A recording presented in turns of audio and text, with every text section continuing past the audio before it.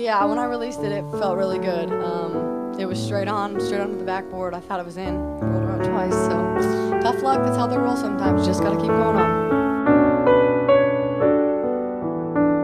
As that ball was bouncing around the rim, I just kept thinking, go in, go in, go in, and it went out. It was as close to any shot I've seen. I mean, literally, it was just like Heather said.